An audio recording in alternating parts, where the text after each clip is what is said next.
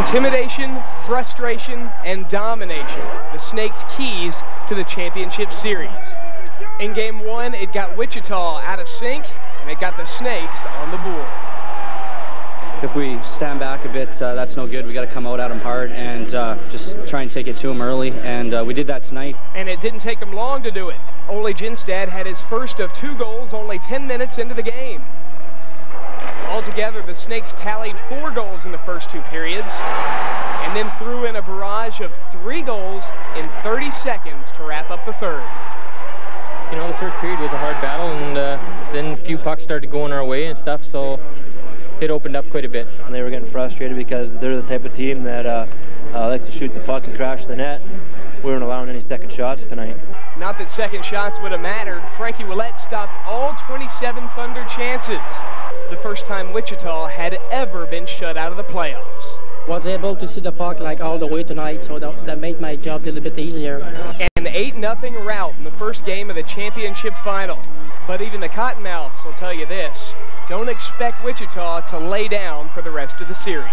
For the Sports Leader, I'm Justin Kazana.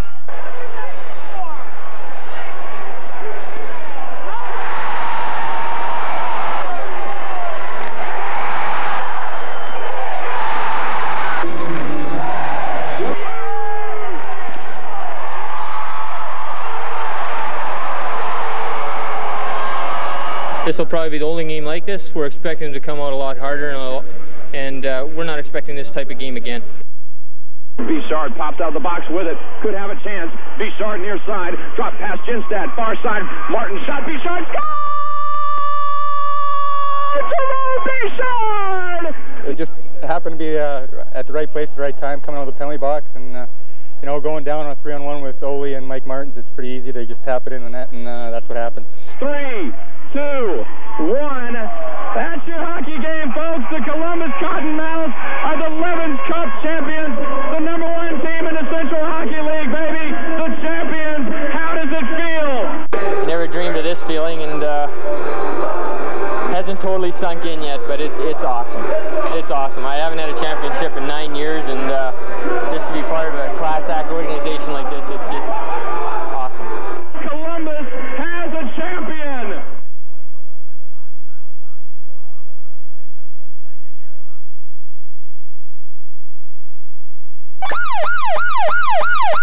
With sirens blaring and crowds cheering, the Snakes return.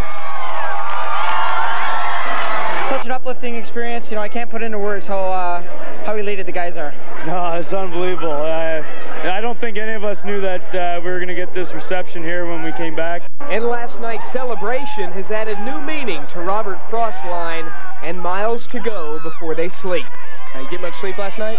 No, no, I'm running on empty right now. How much sleep you gotten since you won? No comment. Still, there seems to be something different about the Snakes. I've got it. Before, after. I knew we walked on the bus, the first thing to do who it was, I thought, gee, that guy's kind of good looking, it was him. Yeah, my daughter, my wife, she didn't know who I was. I feel about 10 years younger, so I might have to play another 10 years. I don't know. We'll see. Even though the Champagne put up more of a fight than the Thunder, the Snakes have their hearts in the past, but they're looking to the future. For the Sports Leader, I'm Justin Kazana.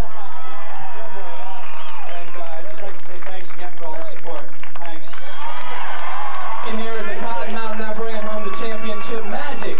Marcel Richard.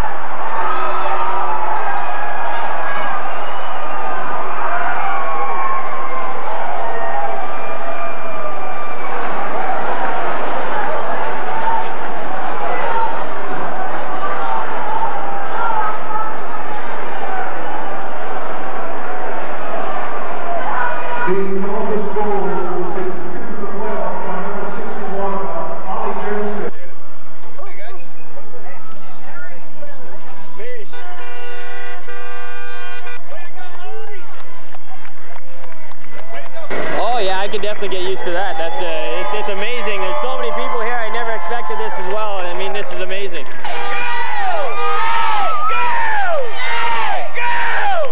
That's my first parade ever, and I'm sure it's a lot of guys' first parade. That's you can't put it into words how that feels, having people come and cheer you on and parade you downtown. And I mean, it's just awesome. Today is just a beautiful day. It's awesome. Some will remember it for the rest of our lives. It's just a great feeling, and personally, I feel grateful to be part of it.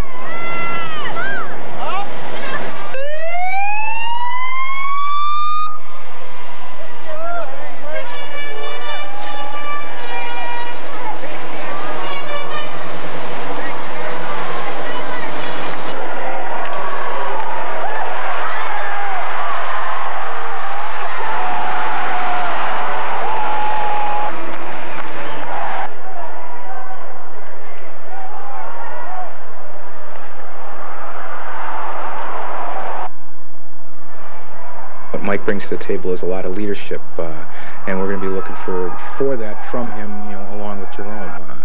We went from having an old team last year to having not that old of a team coming up next year. So Mike's a big piece of our offensive pie. Having a 50-goal scorer back and a player of the caliber of Mike and the person that he is big for us.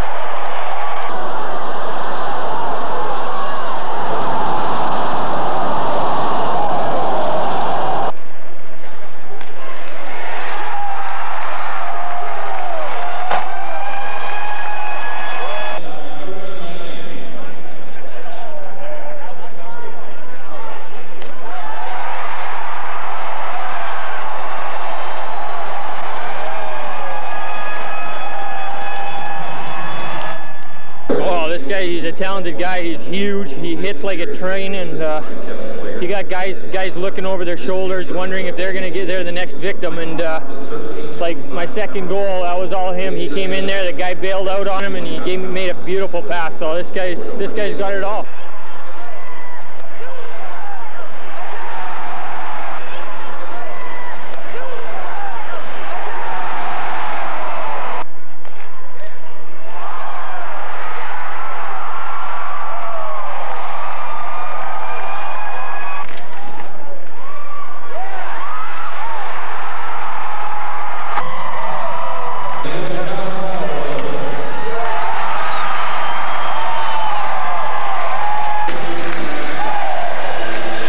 I didn't think it was going to be that bad. I mean, that got a little out of hand there. I don't know. Well, they got a lot of guys that were frustrated, and that's how they took it out.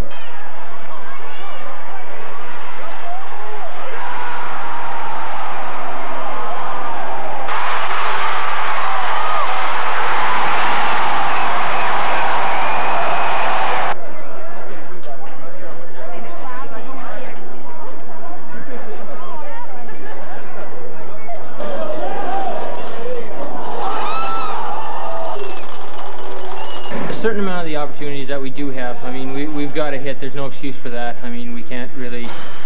The only thing we can do there is we've got to work harder and concentrate harder. Opportunities, yeah, we can concentrate harder there, but as long as we're creating the opportunities, we know we're doing something right, and then we don't have to worry. We don't have to worry about that.